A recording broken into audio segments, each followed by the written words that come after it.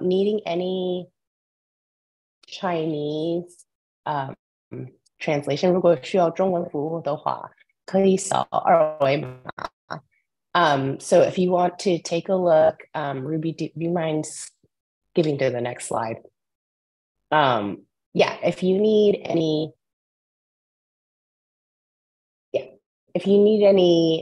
Chinese translation, you can scan the QR code there.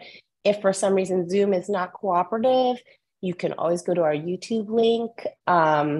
And you can also type in that chat. I'll be checking that chat for any of your comments or questions. And everybody else who's staying on Zoom, right now, I want you to go find the little chat bubble box and the Q&A bubble boxes. Go ahead and open those up right now because we're going to jump right into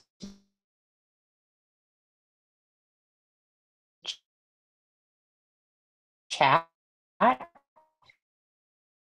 right after everybody introduces themselves, and that way a really quick thank you to all of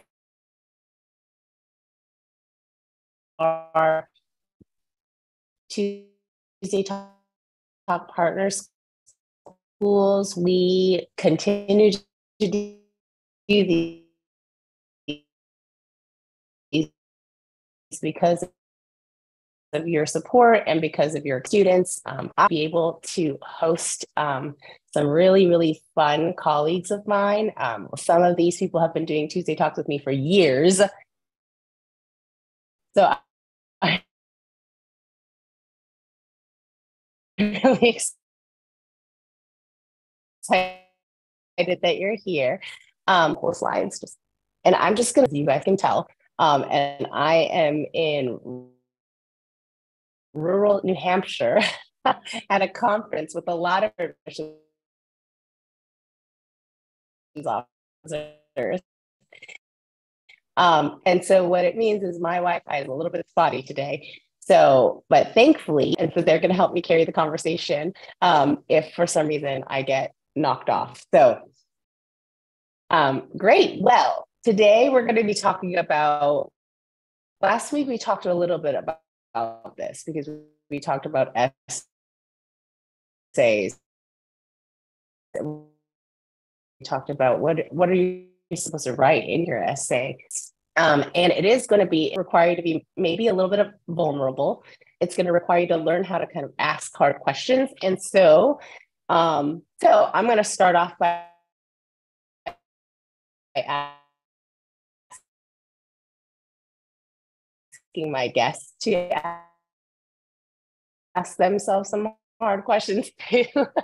But before we, Ruby, if you want to, each of you can introduce yourself and give us a fun fact. Hi, everyone. Thank you so much for joining us and bearing with us as we deal with the technology issues today. My name is Ruby Bhattacharya. I'm the Director of Recruitment and Selection at Barnard College.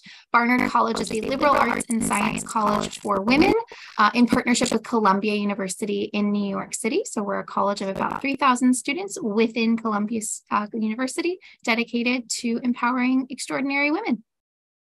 I will turn it over to Ryan. Thank you, Ruby. Hi, everyone. My name is Ryan Ricciardi. I'm an Associate Dean of Admissions at Bowdoin College. It is in Brunswick, Maine. Bowdoin is a liberal arts college that is dedicated, endowed, and founded to serve the common good.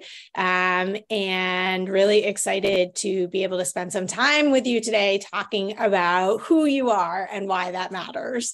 And I will pass it over to Alexandria. Hello, everyone. Thank you so much for joining us. My name is Alexandria Waters. I'm a Senior Assistant Director of Admissions here at UChicago. We are a medium-sized liberal arts college within a larger research institution, and we're very much committed to open discourse, free expression, no questions, no perspectives are off the table. So we really love challenging each other and considering new ideas. So That's a bit about our university. Fun fact, I think we're sharing fun facts here. So I'll say that as someone who lives in the city of Chicago, I love food as well. And I have a map currently of almost 600 different restaurants to try. So if you ever need recommendations for where to go eat in Chicago, please feel free to reach out. And I'll turn it over to, let's see, Anna. Thank you so much. Hi, everybody. My name is Anna Deckert. I'm Senior Associate Director of Admissions at Dartmouth College. I oversee our international student recruitment. Dartmouth College is a larger school if you're looking at liberal arts colleges, smaller school if you're looking at research universities. We are in a part of somewhat rural New Hampshire that has much better internet than where Gloria is right now, I can promise you, on our campus. So we have a whole range of programs, everything from visual arts to engineering, set in a really stunning kind of natural setting between the White Mountains, Green Mountains, and next to the Connecticut River. And a little fun fact about myself, we really experience all 4 seasons here, and I'm a skier. I grew up ski racing and was a ski instructor for many years in the winter. Ryan, we didn't share our fun facts. So Ryan and I aren't as fun, but I guess we'll go ahead and share. I just came from an Indian wedding. It was an Indian Jewish Muslim wedding, and I am now covered in henna. So you may see it pop up during the webinar. Oh, fun facts. Everybody else is more fun than I am. Fun facts. Admissions is not my first career. My first career was actually as an archaeologist. So I am trained to dig in the dirt to find bones and statues and architecture. And I can talk to you all about the Romans and the Greeks if you're interested.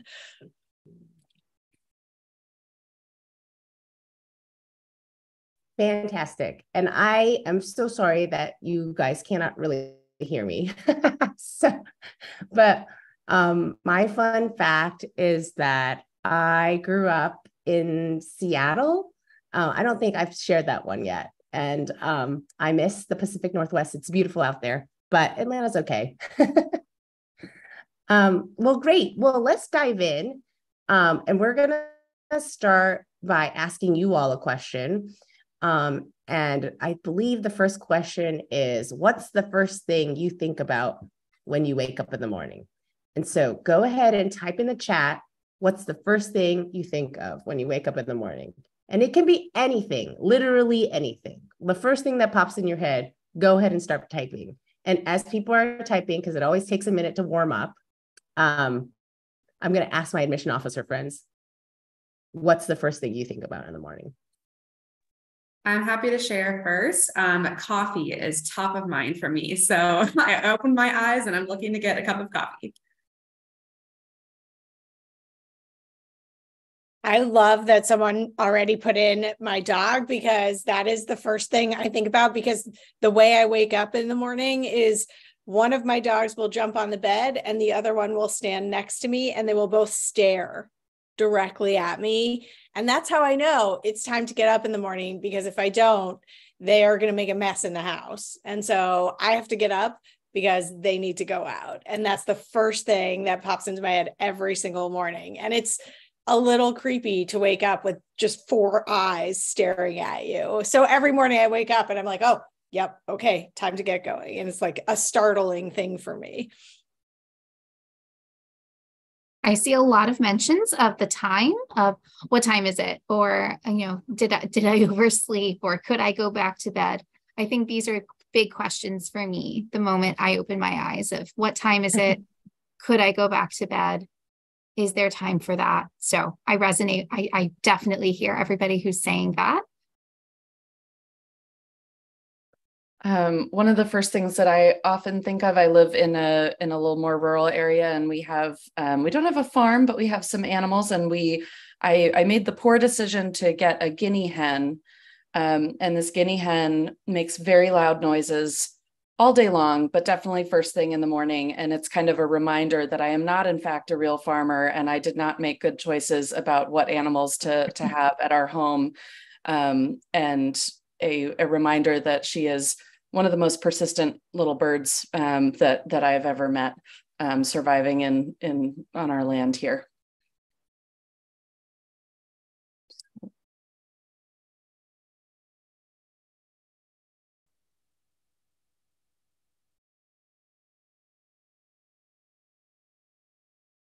I also see the where am I question.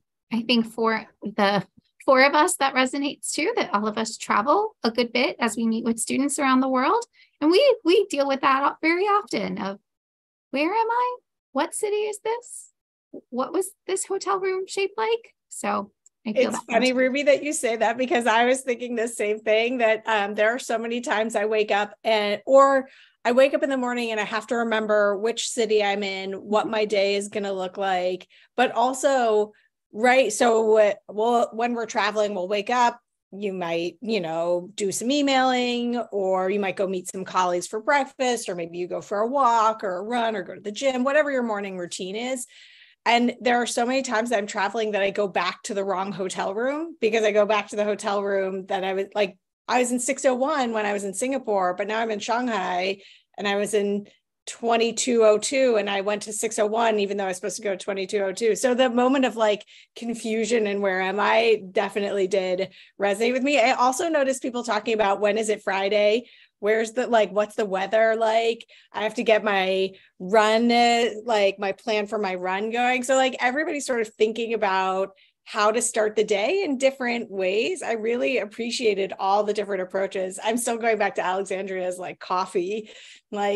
I need to get going with some caffeine. All the ways that people start to engage with what's ahead of them is really great. And that's sort of what I see coming out in a lot of these: prepping breakfast, making sure your kid is awake. All of that is potential, right? What comes next? What are you thinking about? Excuse me. And I think it's also indicative of what kind of person you are, just helping you as you think about this process, really starting you on this path of reflection of what kind of person am I? How do I start my day? How do I approach things? Something as simple as waking up every morning. We all do that, but we all do it differently. And I think there are many instances that you will encounter in this admissions process where we all do these things, but we all navigate them and experience them differently. And so when students are trying to figure out what makes me unique, what makes me different, these are the little things that we hope that you will hone in on, because these are the things that make you different. Maybe Alexandria assumed everybody wakes up thinking about coffee. I actually don't like coffee. And so everybody's a little bit different. And so help us to understand who you are. There are a lot of responses coming in that I would kind of have a further question about. So someone said, when is Friday? And I would want to know, is that excitement for the weekend? Is there something that you do on the weekends that you really love? Is it something about kind of a sense of accomplishment of finishing out the week? What is the kind of follow-up on that? And, we've asked you to kind of answer this very briefly, but one of the pieces of advice that I will often give to students as you're looking at pieces of writing that you're putting into the application is force yourself to answer these questions really quickly, and force an answer to all of them, and then go back and kind of dig into those a little bit more. And maybe some will reveal a story that kind of is fun to elaborate on, tells something that's a little bit interesting. Maybe some of them don't, and you decide that's something that I'm going to kind of not pursue as I'm filling out this application. Some of the other ones about 5K running, what is that experience for you? 5K running, if I were to wake up and think about that would not be a relaxing thought first thing in the morning. And so is that something that you feel like is kind of will help us get to know who you are, helps kind of illustrate, what your values are, or what you enjoy, or kind of how your day works, how your mind works? And how can you tell us that story that's less about the running and more about you and kind of the impact that has on you and the role that plays in your life? Well, and I think it's really interesting, just even these very, very short 1-word, 2-word kind of answers do give us a little bit of glimpse of your kind of personality, right? For those who said, I think about my schedule and what do I have, okay, we know that you're you probably have a full schedule. So that's why when you think about it, you're okay, what's on my schedule today?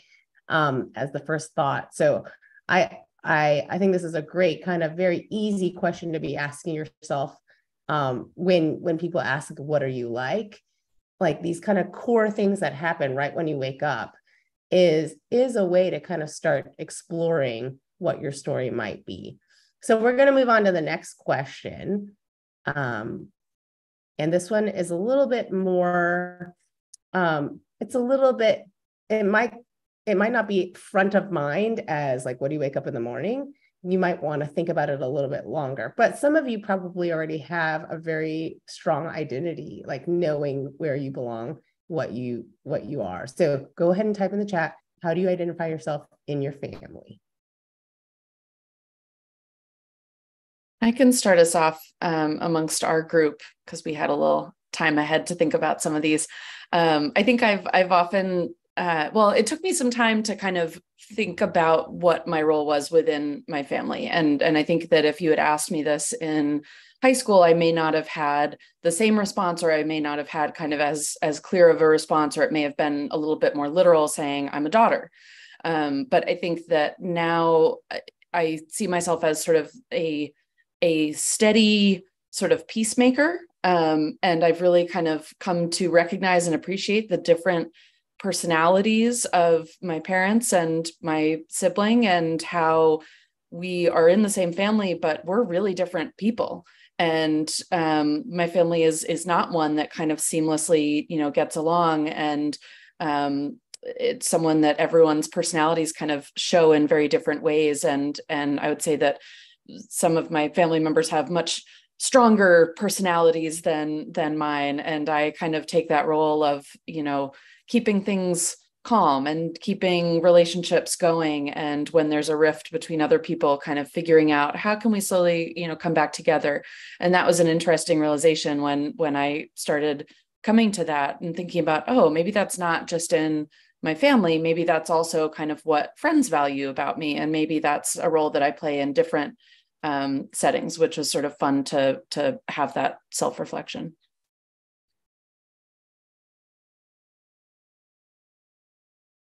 I love that, Anna. And it resonates a lot with me as someone, so I'm one of 5 kids, and all of us now have partners, and some of us have kids. And so it's when my whole family gets together, it's very big and it's very loud.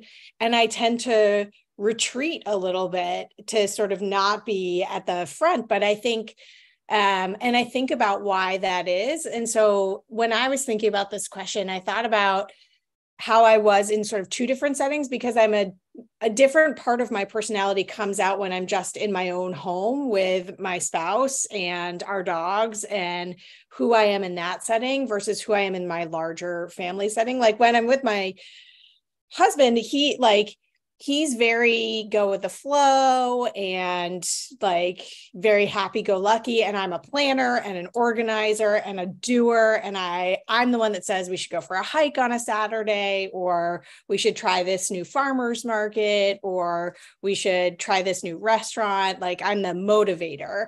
And in my larger family, when we're all together, I'm much more of an observer. And I sort of watch how my louder and more brash siblings are funny and really witty in the moment. And that's not how I identify in that particular group. And so it's interesting to see how even just in my family, in the different ways my family comes together, I can be different parts of myself. So that's how I was sort of playing with this question, is like, there are different parts of my personality depending on who in my family is with me in that moment.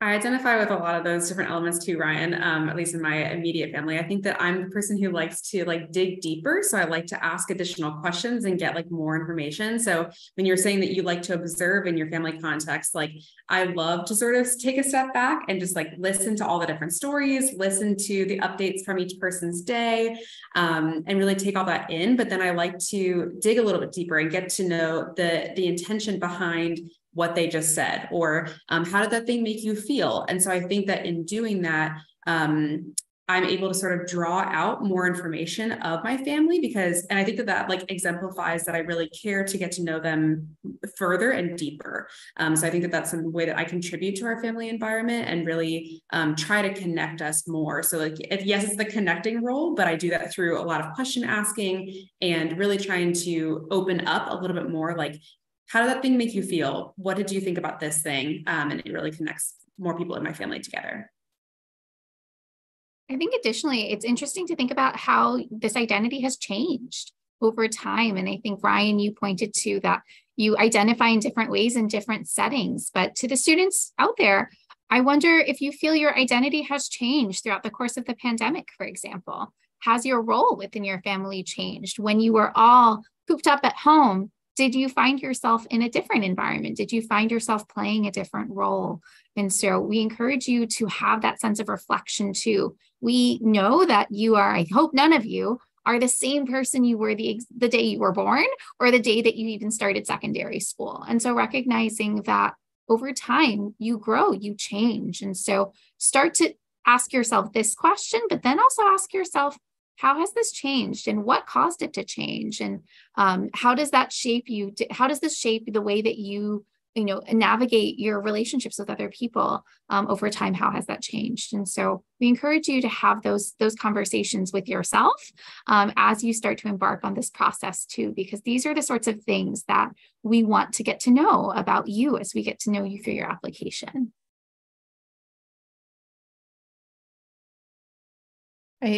This is also kind of an interesting exercise to do because some of, my responses to these feel sort of deeply personal, and it feels a little bit uncomfortable to be talking about it on a webinar with 100+ people that I don't know you, your faces are hidden, this is being recorded, and it's kind of, that's something that when we are reading applications, sometimes we're getting the sense that, they're telling a story that everyone in their school kind of knows about them. And this is a very visible or open part of their personality or who they are. And other times it almost feels like you're kind of letting us in on something that is not something that's widely known. And it's something that maybe you think a lot about or you think deeply about. And it's something that is not sort of a part of your public persona. But it's something that you feel like in this process, we wouldn't be able to know you without knowing that about you. And I'm seeing a little bit of that kind of in terms of maybe, the roles that you're playing within your family or the way that some of you are responding to this, which I appreciate. You don't need to tell us all of your deepest secrets, but there might be some responses that come out that, are a little bit more personal. And this is an opportunity where you can share those in a way that maybe you don't usually share that. And, you'll notice that these questions, we're just asking questions, and these questions may or may not be on an application or in a supplement or any which way. But I think even just reading some of your responses, realizing like, kind of a motivation that has come from this role that you might have in your family, and then you just start to kind of realize, this might be why I react this way, or this might be why I play this role in another community, which our next question is going to be a little bit about, like, moving from inside out. But last week we talked about ChatGPT and essays and how that might impact. And one of the things that we talked about on that call was ChatGPT not being personal, that ChatGPT can help you write something and maybe write something well, but like that personal piece is the part that's going to be the part that stands out, right? Because ChatGPT only knows how to write something if you give it that personal voice. And so I really appreciate the admissions officers being on here with me today and being vulnerable. We were hoping that this would be, I didn't want it to be uncomfortable, but I wanted it to be a modeling of like how you kind of dig deeper when you try to find your story. So let's move on to the next question. Gloria, can I, as we're going, can I just add one thing? So one of the responses about, connection with family and needing to adapt to be independent.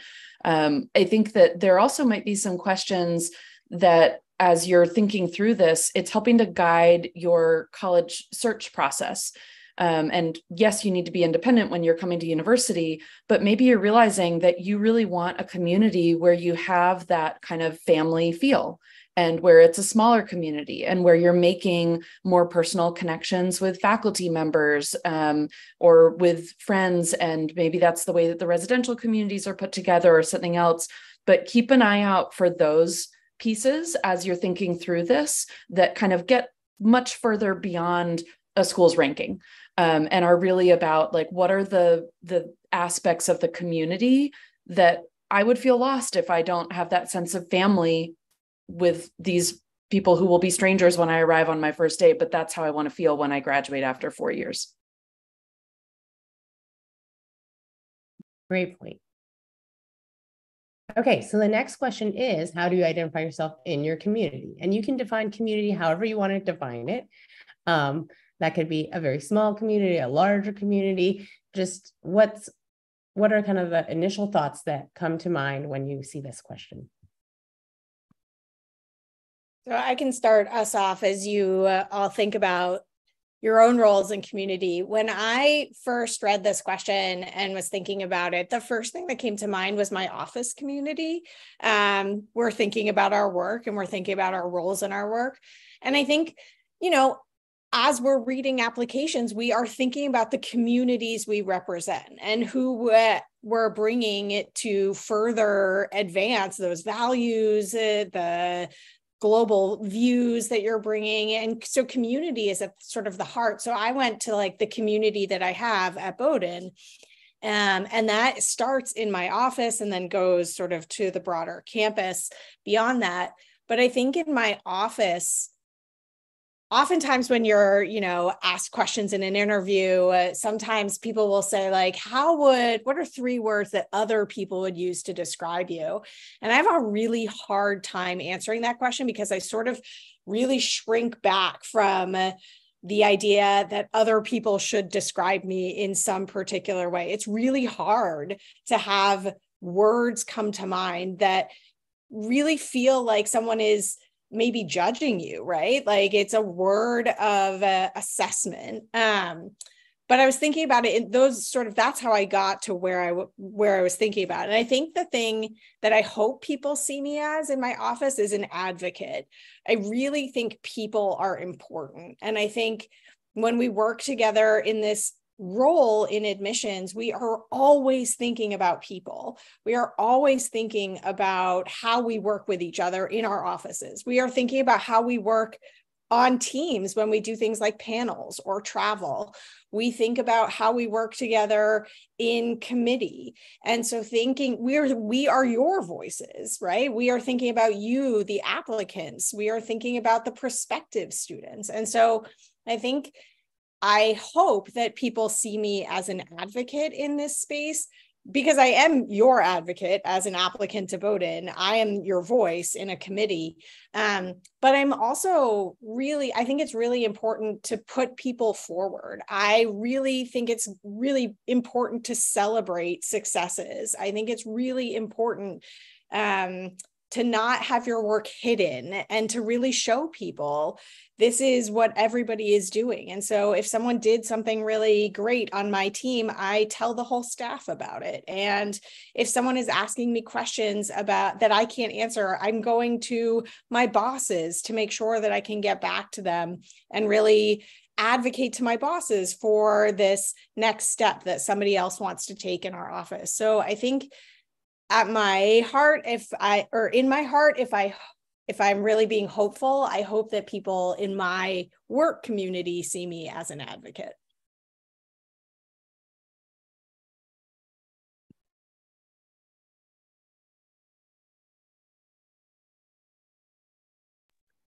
I think one thing that comes to mind for me in my broader community is the idea of kind of being a contributor. I live in a smaller town, and it's sort of a feeling of like, if you don't step up and do it, who will? And I serve on the board of our library in town, and the library is something that I value. And I go to school board meetings. I don't have kids, but I want our town to have a thriving school. And I want to have neighbors who have kids who like living in this area. And this idea of like, none of those are paid.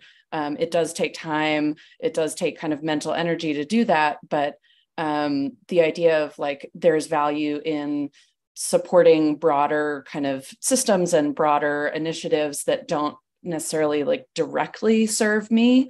And I try and sort of be an active contributor and know my limits on that and how much extra time I can put into those things.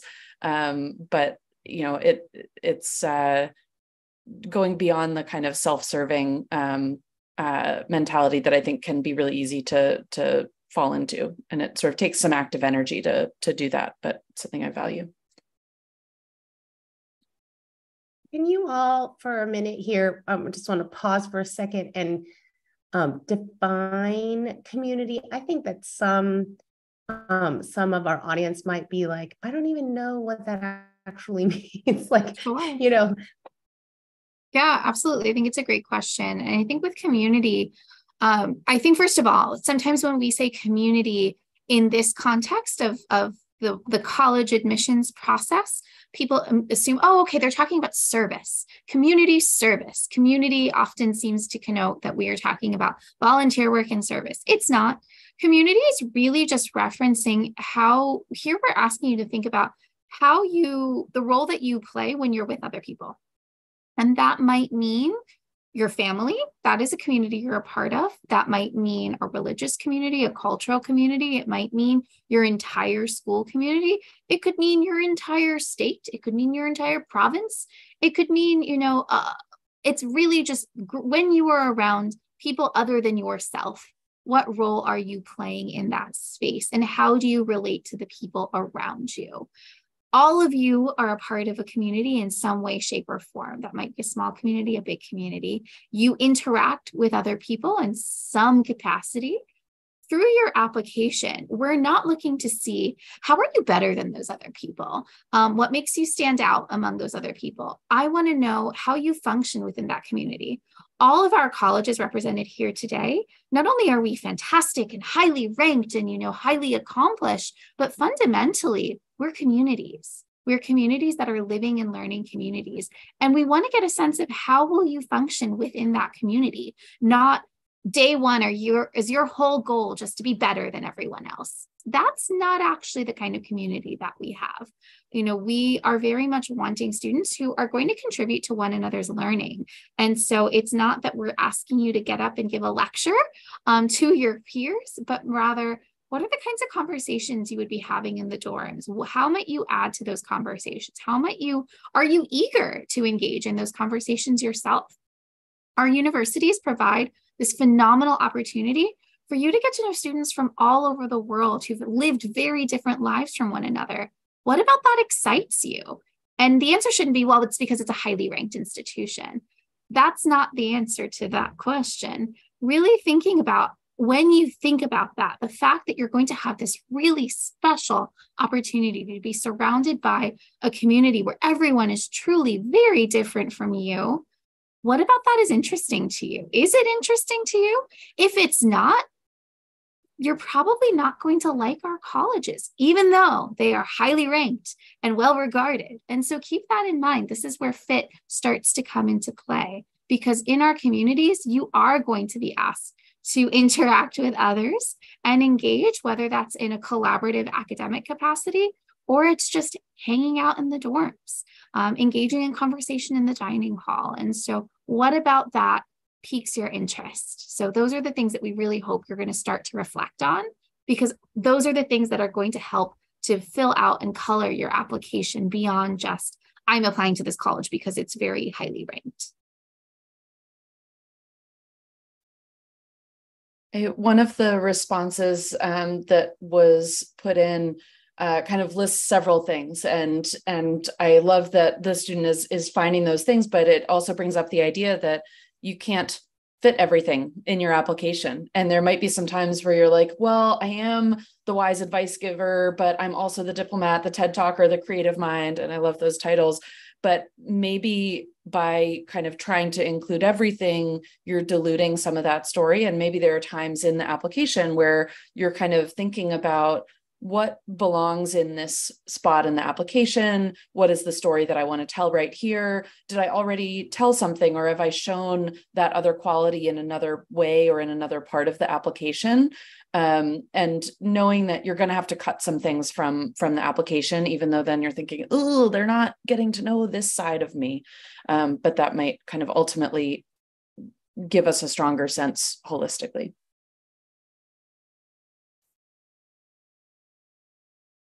So let's go ahead and move to the next question, which is, you're going to find it very similar, but it's also a little bit different, right? So because in your classroom, you are in a community, but in your classroom, there's also another context for classroom. So I'm not going to say much more. I want to, like, when you think, how do you identify yourself in your classroom? Like, let's just start putting stuff out there, and then we can kind of talk a little bit about the nuances in that word.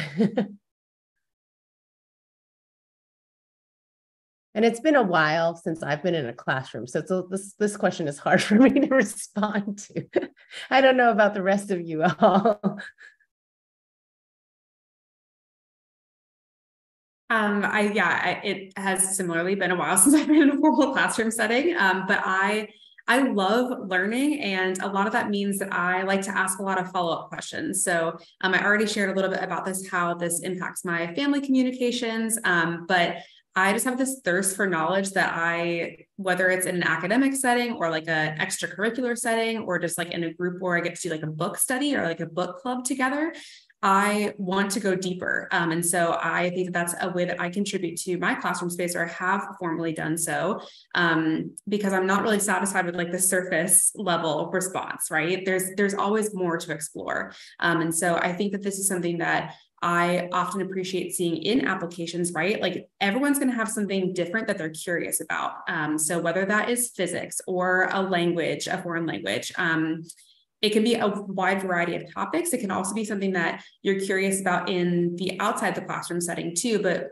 curiosity is something that we really value. And it's interesting to see what different students are curious about, because that makes for such like a vibrant classroom setting. If everyone were to sit silently and just listen to what the teacher said, that wouldn't be as dynamic, right? And so we love that our students do get to challenge each other and ask further questions along the way too.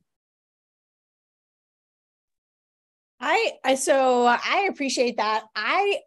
As much as you can't have a classroom that's fully quiet, you also can't have a classroom of people always talking. And so I think there's a real balance. And I actually, to our sort of earlier points about how we grow and change and expect you to grow and change, I noticed in reflecting on this question that I was a different person in the classroom during high school and college and graduate school. And so in high school, I was in the front of the classroom. I raised my hand all the time. I wanted to answer the question. And I was very sort of dedicated to getting the right answer. And in college, I initially actually was really intimidated in the classroom. I thought everybody in the room was smarter than I was, and I got really nervous about asking questions. And that was my first semester. I was really quiet in college.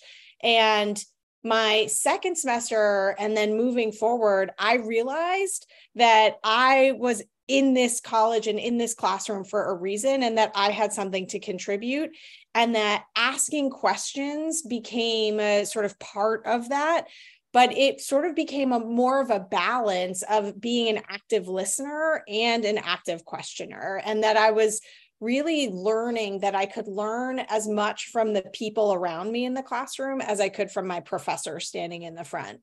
And by the time I got to graduate school, the person I was in that classroom was someone who was really drilled down into a very specific topic and really trying to push the boundaries of that topic out. And so I became more of a person that was asking, why can't I ask this question and go further into that area? And so like really sort of breaking walls of a discipline that has been around for a long time. And so like what I noticed about this classroom is like, or what I noticed about this question is the growth throughout my time in a classroom. And just thinking about this idea that you are not a static person. The person you were when you started high school is not the person you're going to be when you graduate, is not the person who's going to start college, is not the person who's going to graduate college. And that growth is really important. And that reflection on how you learn is going to be a part of the process. And to Alexandria's point, it takes all types to make our classrooms run.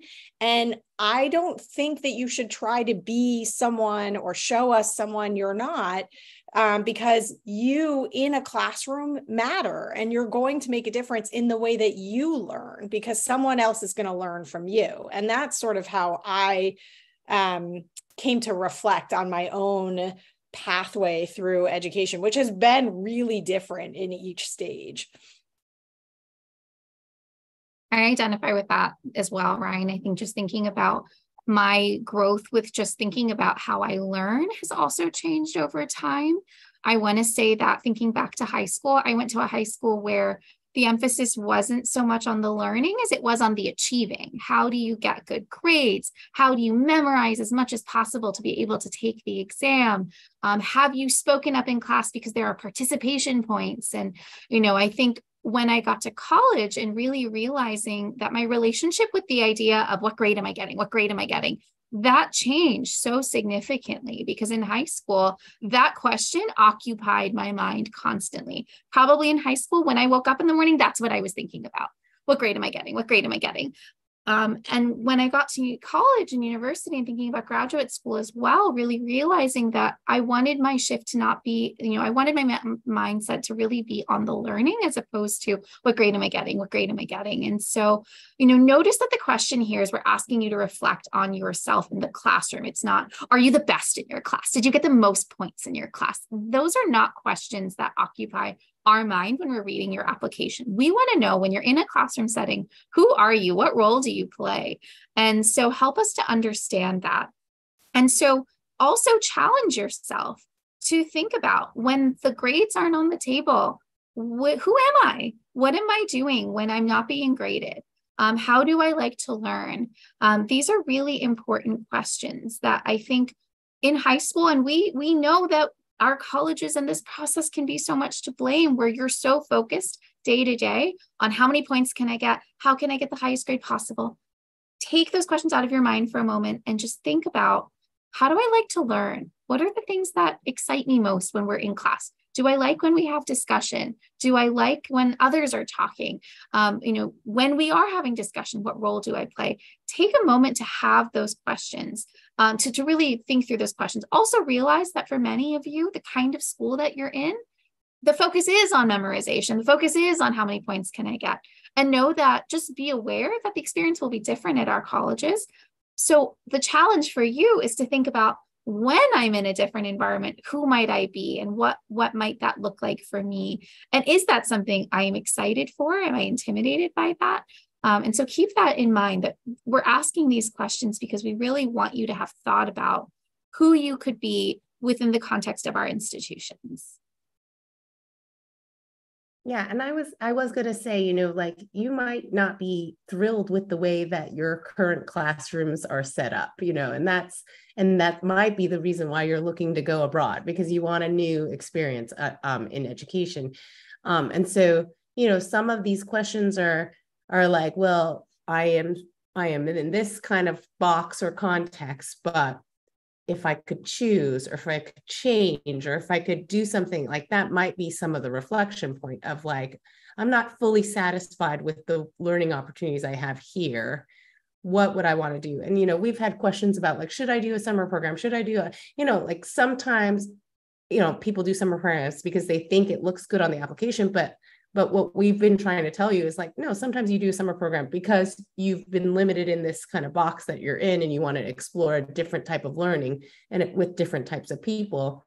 And that might be part of your growth process. It might be part of your exploration process. And so, again, asking these questions are just the beginning of a whole deep dive and what your motivations are, but also your hopes and dreams, you know, and your desires for the future. So we're going to move on to the outside of the classroom question. And because I know we're, you know, I want to make sure we kind of like tie this all together, and the time just always goes by so quickly.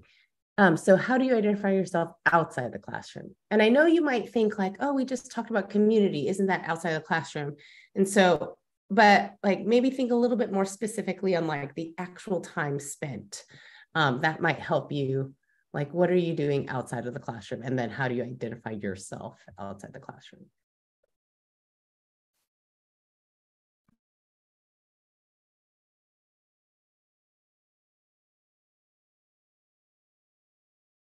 I can start us off. I don't have particularly deep or reflective answers on this one. The time I spend outside, so for purposes of this exercise, I was like, okay, classroom is my job. So outside my job, what do I do? And outside of my job, what I love to do, I love running. Sorry, Anna. But I love running. It is a way that I find time to process and stress release, and it's my own time. It's time away from everybody else in my household. And so it's just about sort of this space that I get. I love baking and cooking. I have like spent literally weeks of time trying to perfect the chocolate chip cookie. And I have like very deep thoughts about what type of chocolate you use, whether you refrigerate the dough before you bake it or not. And it's interesting to me because I think baking and cooking, I do not consider myself a creative person. I'm very, very good at like logistics, processes. I'm good at organizing, but in terms of creating things, I've always sort of hit this block. Like I don't paint or sing or draw, or don't ask me to dance. It's disgusting. But like, I think that in the kitchen, it's where I actually allow myself the freedom to break rules and to really like dig in and try things and have them fail and be okay with that. It's okay if a chocolate chip cookie doesn't taste good. You can just throw it out. And I don't think when I was growing up, I ever allowed myself the space to feel like failure was okay. And I think that really created a creative block for me. And so as I have gotten older, like that is my outlet for creativity and for being okay with failure. And so it was an interesting realization as I was reflecting on this question about not just like this outlet into creativity, which I've thought about a lot in baking, but really acceptable failure, and how failure leads to better outcomes on the other end, i.e. in this case, better cookies, which is never a bad thing. Ryan and I have been friends for a long time. This is also something you're learning today, that among highly selective admissions officers, there are friendships. We don't talk about your applications, but what we do talk about is baking. Ryan and I have traded many baking notes over the years, successes and failures. Don't even get us started about the use of dental floss in baking. No, we can talk about it for a while. But I bring this up because I think for a lot of you out there, your prevailing identity for a lot of your life has been student. And so this question really asks you to take that hat off. Who are you when you're not a student? I mean, I think we can argue on a very philosophical level that we're all students and that we're all always learning. But when you're not, the student who is enrolled in your school, sitting in a classroom, who are you? And I think for a lot of you, you don't see a lot of the value in all the things that you are outside of the person who goes to school and gets good grades. And so really thinking about all the things that you are beyond that. And so with this question, we're not just asking you to think about, well, what extracurriculars do you have? Notice that's not the question. The question here is really asking yourself to reflect on how you spend your time. So I often tell students, how do you spend your time when you're not studying and when you're not sleeping? That's what I'm hoping to get to understand through your application, is how do you spend your time? Again, notice the question is not, well, how many awards have you won and how many prizes do you have? That's not the question. When Ryan and I talk about baking, it's not trading, how many ribbons have we won or how many awards, because Ryan and I don't have ribbons and things for that. We just like to bake so we can eat. This is purely the rationale for our baking. And so keep that in mind, that this is not about, there might be little things that seem so everyday to you, whether that's the way that you play with your little sister, or it's the way that you enjoy going, shopping, or it's the way that you, interact with just your neighbors. There could be things that seem very everyday to you, but at the same time, they make you you. And I hope that we get to know those through your application. And to be clear, if you're going to use dental floss to cut cinnamon rolls, it should not be mint flavored. That's weird. These are things that we've learned through our trials and tribulations of baking. But dental floss and cinnamon rolls, look it up. It's brilliant. Amazing. Okay, so we have done a great job of really kind of exploring, and I hope that everybody on this call has been, challenged to kind of think a little deeper. I think I keep getting questions like, how do I write the essay? Chicago has a special essay. How do I write the special essay? But you're not going to know how to write any essay unless you actually really know yourself. And this is the work that has to happen even before the writing. So we're going to talk about the outlets though, because the application is somewhat limited in your ability to tell all of those things that you just typed in the chat, right? Like all of those things, just like Anna mentioned earlier, how, that little paragraph that she was reading had so many wonderful things about a person, but it wasn't quite, we only got like tiny little glimpses. And so what's a good way of kind of thinking about the whole puzzle and to take the most advantage of the current limited process that exists in admissions? So Ruby, did you want to kind of talk a little bit about the outlets? Sure, I can talk about the puzzle, and certainly my colleagues can chime in as we go along. I like to describe this process as making a puzzle, that when you are making a puzzle, you have different pieces, they're different sizes and they're different shapes, but there's never a piece that is the best piece in the puzzle, or there's a piece that is considered the most important piece in the puzzle. When you're making a puzzle, it's not about each piece. It's about how the pieces fit together and the overall picture that they make. And so that's very true of the way that we're reading your application as well. It's not about each individual piece. We don't see your application in pieces. We see all of the pieces fit together and the picture that they're trying to convey. And so make sure that as you're putting your pieces together, you're really being thoughtful. Sometimes I think students take the approach that they think more is better. I'm going to send more. Think about, again, when you're making a puzzle, 1,000-piece puzzle is way harder to put together than a 50-piece puzzle. The more that you send us, you've now made the puzzle harder for us. You've now sent us more pieces and it's harder for me to figure out your story. So be intentional. More does not mean better. Sometimes less can be much more impactful, because it means that the important things are not getting lost. It's very clear how you want your puzzle to be put together, and it's very clear the story that you're conveying. So don't send us everything. Anna likes to use this example of really thinking about a curated exhibit. When you go to a museum, I'm sorry, you're hearing New York City noises. When you're in a museum, you don't see every single artwork on the wall. The curator had to really think intentionally around, what are the works of art I want to be present here to be emblematic of the story I'm telling? So think about your application in the same way. How can you really be curated? I don't need to know minute by minute what you've been up to since birth.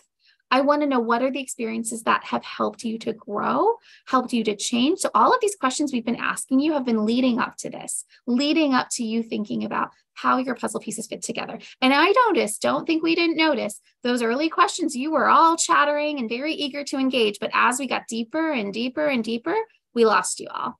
And so this is emblematic to us that you need to start doing that work, start asking yourselves those questions, because it really is important that you've been thoughtful and intentional, because that's going to help us as you were reading your application. The application is limited. It's not intended to be unlimited. And so use these bullet points that are listed here. You're going to use the required materials. You're not going to send us additional materials beyond this. You're not going to say, see my website, look at my Google Drive, look at my LinkedIn, because we're not going to look at those. We're going to look at the pieces that are listed here. And that's how we're going to get to tell your story. Do my colleagues want to chime in about any specifics about these particular bullet points? Kind of speaking about the puzzle, I just wanted to share that I find that in chatting with a lot of students and with their parents, even sometimes, there could sometimes be a concern of like, all right, so yes, you told me that I can curate my whole puzzle, that I can present myself as I want to present myself. And I still have to show you my transcript, which maybe I had like a really hard time with this one class in this one semester. Speaking about the puzzle piece, that really is a piece of the puzzle, right? So there is a whole picture that you get to develop to demonstrate to us all your different qualities, all your different successes, maybe even sometimes things that you recognize were a challenge to you. That's okay. I hope that this, I sort of say that to give you the freedom to recognize that there might be an element that you have like a small insecurity about, or that like is a reality of like a challenge that you faced. That's okay. Tell us about it, right? Help paint that picture, that more complete picture of, okay, what was that challenge that you navigated and how did you overcome it? How did it sort of develop your skill sets even further?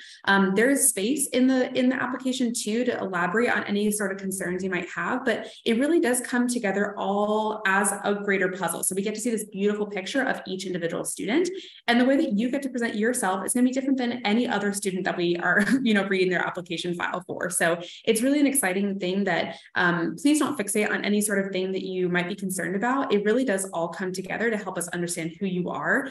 We've all had different moments in our lives, things that we're excited to share about. And so hopefully that helps you see that there are many different outlets for you to exemplify what's important to you, what have you chosen to prioritize, and what are the skill sets that you're getting to bring and contribute to our campus.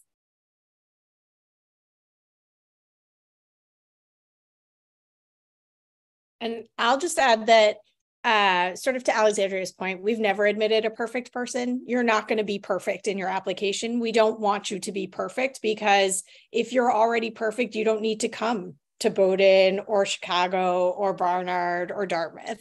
You've already done it. So we're looking for people who are interested in growth, who are interested in change, who are interested in learning, who are really digging into these values that we've been trying to get at through these questions. And that's why those value questions are really important, because they will help guide you in your process in finding the schools that will cultivate the values that matter to you. So it's not about perfection. It's about who you are and who you want to be. That pathway is what's really important in this.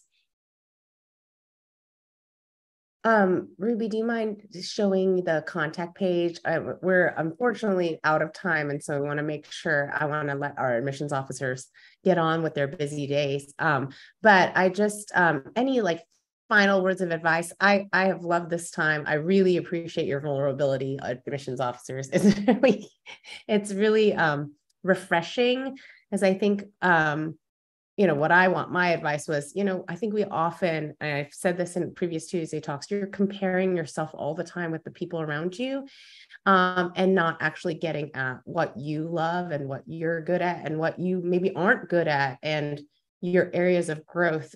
We get so fixated on the number of activities we have, the achievements that we have, when that's actually what you all have said is not the end all be all or the thing that you're looking at. You're actually looking at the trajectory. So I loved how both Ryan and Ruby, you shared about like, well, at one point I was like this, but then at the other point I was this. And that's kind of why, if you're a 10th grader on this call, I'm so glad you're a 10th grader on this call, because I want you to start asking yourself those questions. And then in 3 months, ask yourself again, because you probably have a different answer. In 3 months, you'll have a different answer in 6 months. And that is part of the story. So any other final words of advice before I let y'all go? Amazing. I think I think Gloria, you said it all. I think this process is about you being yourself. You don't need to be unique. You don't need to put something in front of us that we've never seen before. That shouldn't be your goal here. Your goal here is really to be yourself, because none of us have seen your application. So that's what makes you different. So I hope that today was helpful in helping to just shift your focus to the things that these are the things that make an application stand out. We're asked that question all the time. we have applicant pools of really, really phenomenal students who've done well in school, have, been very involved. What sets someone apart is the students who've really done this work of thinking deeper. So we really hope that this sets you off on that journey. Thank you so much, Ruby, Ryan, Anna, Alexandra. It's been so fun to spend time with you, and thank you for putting up with my internet. You all have a great day. Anybody who wants to stay on, I'm going to try to stay on for 10 more minutes if my internet allows, to answer any questions you might have about Initial View. And we are not going to have a Tuesday talk next week. We're going to take a little break. And then the following week, we're actually going to be talking about interviews. So thinking about how to get parts of your story in that part of the application is going to be a specific Tuesday talk in 2 weeks. So I'll see you in a couple weeks. Thank you, friends. Have a great day. Bye. Thank you. Bye.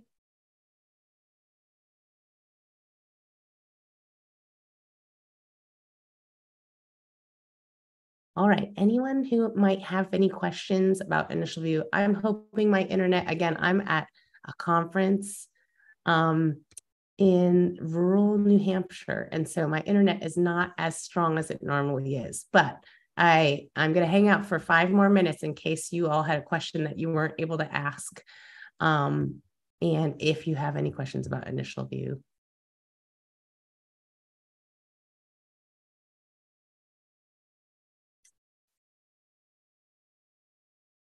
For those of you who don't know, Initial View is a video interview platform. So we do interviews.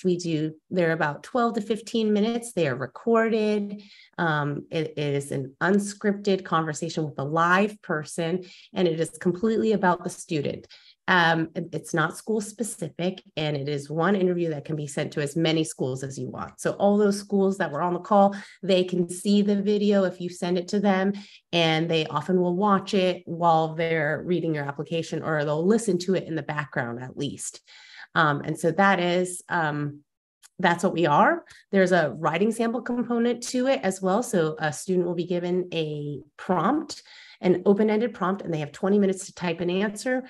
So the interview itself and the writing sample are all sent to the admissions offices. And that is a great way to kind of supplement your application. As you all heard today, there are a lot of puzzle pieces, and Initial View is part of that puzzle, and completes and fills in some of those holes. I'm going to go ahead and share. Let me see if I can share the contact page. Somebody's asking for a contact page from before. Give me a second.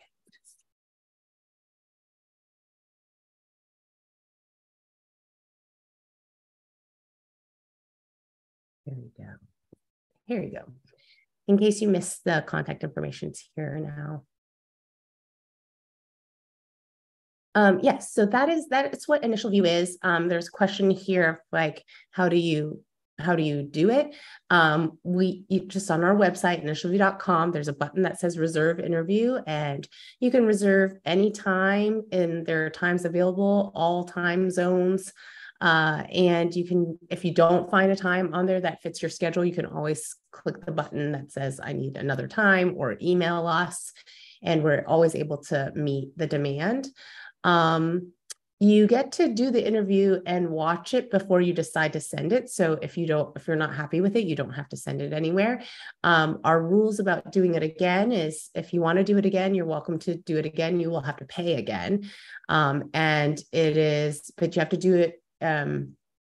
You have to wait 2 weeks before you can do it a second time. And then if you do it a second time, the second interview is your interview. You can't go back and say, oh, my first one was better. So be thoughtful if you want to do it again. But most students, they're pretty happy with their first one because it's organic, it's wonderful. If you want to do a practice, we do have a practice interview that we offer called the junior interview. That is something that you can do earlier. Talking to a stranger about these questions is always great. I think if you have a friend, a parent, a counselor who's willing to do mock interview with you, that's wonderful. But sometimes like doing it on the actual video with a stranger will help you kind of think about how to be compelling and not feel embarrassed because you're talking to your friend. And so the junior interview we offer Instead of letting you send it, what we'll do is we actually will have an admissions officer or a former admissions officer. They will record a message for you, giving you a little bit of feedback. So, they might say, you did a great job communicating this. I wish you had told me a little bit more about this. Maybe you should check your background. It's not really great. Maybe you look off to the side a lot and I lose a little bit of engagement. This type of feedback, you'll get that in the junior interview. The best way to prepare for the video interview, honestly, is doing what we did today. These exercises are super important of just, asking yourself questions. What we tried to do there is demonstrate where when I say, what did you think about first thing in the morning? Everybody had an answer. But then how do you see yourself in your classroom just became a little bit harder. And I know it's because you're thinking more deeply and want to have a good answer. But if you start asking yourself those questions, you can actually get to the heart of who you are pretty quickly. I'll give an example. I've once asked my son, what's the first thing that you think of in the morning, or what's the last thing you think about when you go to bed? And he actually said Magic the Gathering, which I don't know if some of you know. It's a game. It's a card game. They have an online version as well. And it was funny because that was a very quick answer. But, obviously, where are you going to put Magic the Gathering in the application? It's not. But I did ask, well, why do you like Magic? And then, what makes you want to play it? And then the ideas of strategy and problem solving and having a new game, all of this became more interesting. I think it was eye-opening. So when you want to prepare for an interview, you're basically starting with a very kind of basic, simple question, but then you're digging a little deeper and you're finding out the why and the how. If you do that, then any conversation that you have with someone is going to be compelling and wonderful and is going to add to your application. So when people ask me, what kind of questions do you ask? I always say, I don't actually have a list of questions. I do have some goals and themes similar to the talk today. How do you see yourself in your family? How do you see yourself in your community? How do you see yourself in the classroom? How do you see yourself outside of the classroom? Those are kind of the larger themes. My interviewers are not going to ask exactly that question, but they might ask you, how do you spend your free time? What do you, if you had an extra hour a day, what would you do with it other than sleep or other than study? So it's not so much the question that you need to worry about, the exact question, but it's more like thinking about these broad questions. And are you ready to kind of dig deeper? So I always tell students, think about something academic, think about something extracurricular, think about some character trait, and then be ready to kind of dig deep and talk about it. If your favorite subject is math, be ready to talk about math. If your favorite subject, you can't just say, oh, I'm good at math and that's why I like it, because the interviewer will want to ask, well, what kind of problems do you like to solve? Or how do you see yourself using math in the future? So if you you love something, or you've grown in some area, then you do want to find the vocabulary to be able to talk about that in much more depth. Someone is asking, okay, where can you find the recordings? The recordings for Tuesday talks are usually here. Let me type it in the chat.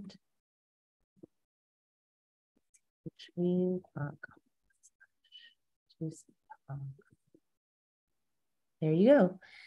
You can find the recordings there. Sometimes it takes a little bit of time for, today's talk will probably be up by the end of the week, maybe in a couple of days.